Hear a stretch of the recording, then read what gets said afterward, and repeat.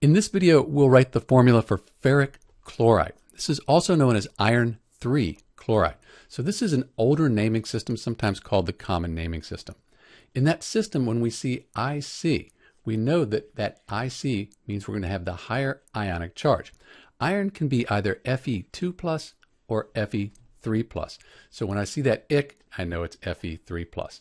So I'm going to put Fe, and that'll have that 3 plus. And then I have the chloride, Cl, that's the chlorine atom. Chlorine has a 1 minus ionic charge if you look it up on the periodic table, group 17.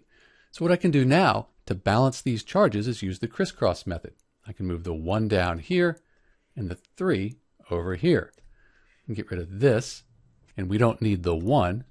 And we end up with FeCl3 as the formula for ferric chloride. If we had ferrous chloride, it'd be Fe2 plus, and we'd only need 2 chlorine atoms. We'd have FeCl2. This is Dr. B with the formula for ferric chloride, FeCl3, also known as iron 3 chloride. Thanks for watching.